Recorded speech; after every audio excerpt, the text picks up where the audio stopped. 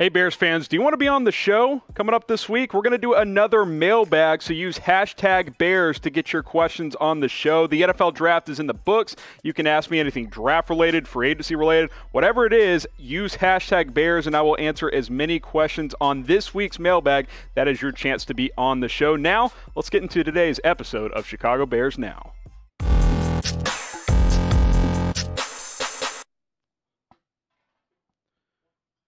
Like I mentioned, the NFL draft is in the books, but the Bears have added several undrafted free agents. Up to this point, 8 in total. Let's start with Artavis Pierce, the running back out of Oregon State. Looked into this kid, had almost 3,000 yards of production, yards from scrimmage in his 4 years in Corvallis. Was a key cog in that backfield, especially this senior season. He ran a 4.47 at his pro day. We know how pro days go. Maybe that's a little bit inflated, but that's still pretty decent speed. I think there's room to compete for a running back spot on this roster. 873 yards rushing last year, 6 yards per carry, averaged that for his 4-year career. Had 6 touchdowns as well, and is a pretty good receiving option out of the backfield. You look at the depth chart, David Montgomery, Tariq Cohen, Ryan Nall's kind of more of a fullback. That's it. So if they move Nall to fullback permanently, I think there's a decent chance that the Bears could carry another running back. So why not Pierce? I think he could have a chance to make this roster or at least the practice squad.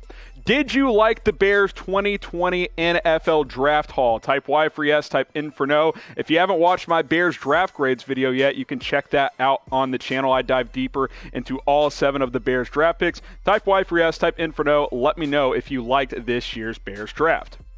And while you're doing that, why don't you get yourselves a new Bears jersey? You can order a Cole Kmet jersey by going to chatsports.com/Bears1. He hasn't officially chosen a number yet, but you can still pre-order it, and as soon as the Bears announce whatever his number is, Fanatics will send that jersey to you. You could be the first one to get a Cole Kmet jersey, so go ahead and order today.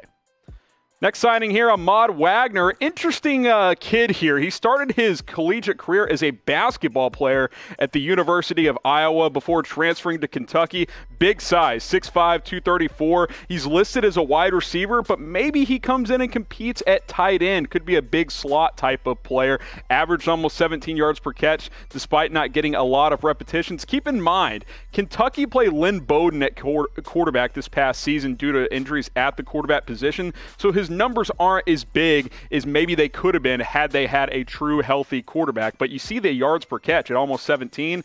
That means big play potential. Had a couple of touchdowns. I think he could develop into a red zone target. Hopefully the Bears can keep him around. I like his athletic upside. Probably a practice squad guy at first. Maybe think a Rico Gathers type, a guy who started at as a basketball player at Baylor before going to the NFL as a football player. Stuck around with the Dallas Cowboys for a little bit. You look at this Bears wide receiver depth chart, it's pretty packed, so I don't know if he could make it as a receiver. They did draft Darnell Mooney as well, so it's pretty deep for the Bears. But at tight end, I mean, Jimmy Graham, Cole Kmet, those are for sure going to make the roster. After that, it's kind of not great. I like Demetrius Harris as a tight end 3, but some teams carry 4 tight ends. Maybe this kid could make the roster as a tight end.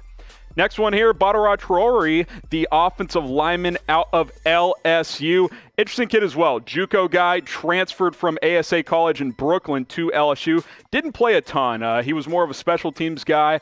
Started 5 games over the past couple of seasons, but a high character kid from what I've heard and looked into out of this kid out of LSU. His chance to make the roster will be on special teams. Certainly a project. Has not played a lot, but 6'7", 320. He's got massive size. He's got some athleticism, just not a lot of playing experience at a high level. So we'll see if he's got a shot to make the Bears roster. They signed a couple of offensive lineman free agents. We'll get to the other one in just a little bit.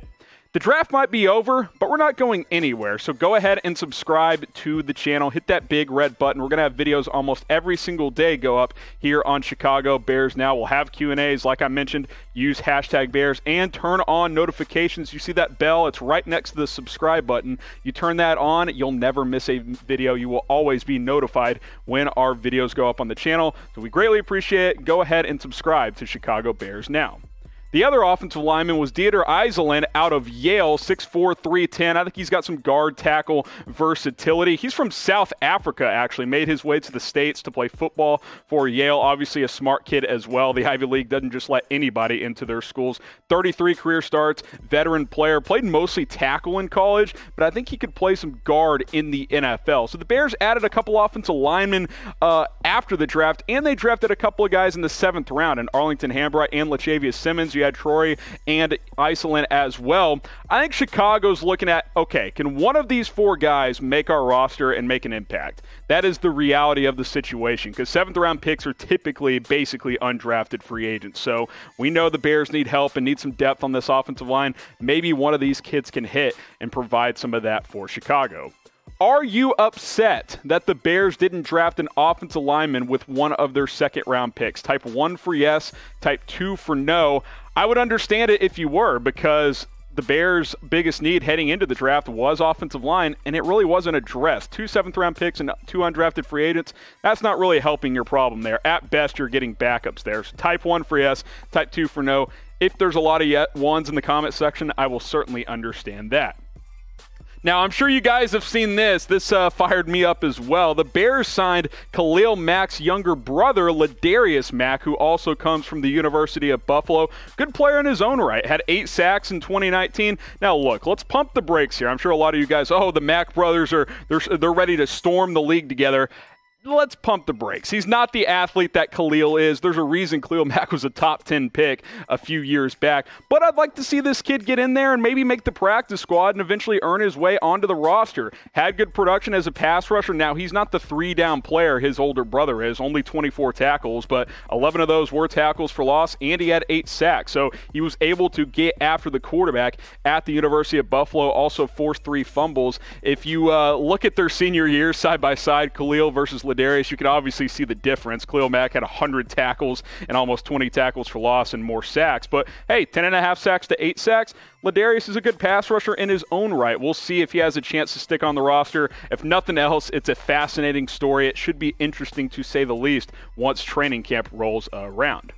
Who is your favorite UDFA signing so far? Go ahead and let me know. I wouldn't be surprised if a lot of you guys say Ledarius Mack, with him being Khalil Mack's younger brother. But I like the Pierce kid as well out of Oregon State, Artavis Pierce, the running back. I think he has a decent shot to make this roster. Those would be my 2 names, but go ahead and comment your answers down below.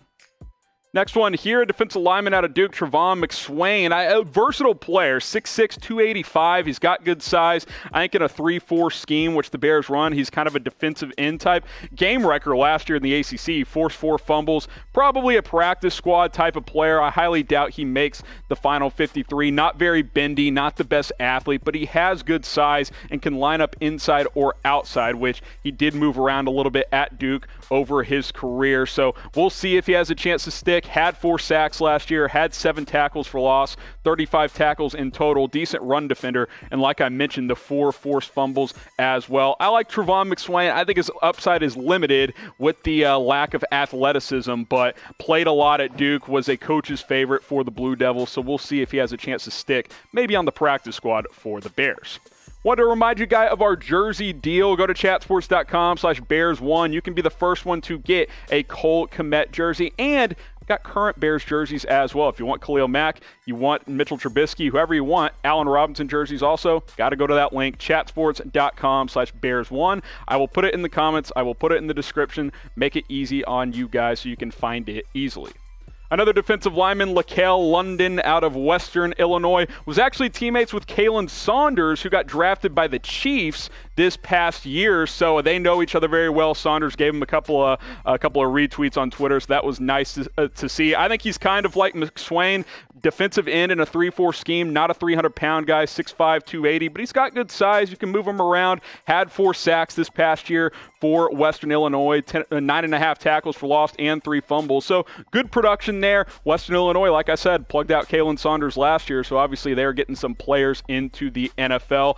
I don't think either of these guys can make nose tackle, which is really the only opening on this defensive line as a reserve because there's really no one behind Eddie Goldman there, but you got Hicks on one side, Nichols on the other side. Obviously, Roy Robertson-Harris, who was an undrafted free agent back in 2016, he's proven that you can make this roster as a UDFA, but but we'll see if either of these guys have an impact for the Chicago Bears.